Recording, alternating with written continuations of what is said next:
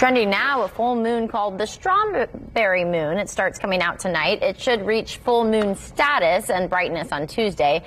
The moon won't actually turn red. Actually, it got its name from Native Americans who called it that during the strawberry harvest season. Astronomers say it's actually a supermoon, and that's when the moon is closest to the Earth on its orbit, so it appears even brighter. Ooh, I love it. It reminds me of I've told you this before when we've done full moon stories. Bruce Almighty, when he pulls the moon closer in. Yes. Pull the moon in. Come in. And Strawberry Harvest, I mean, perfect name.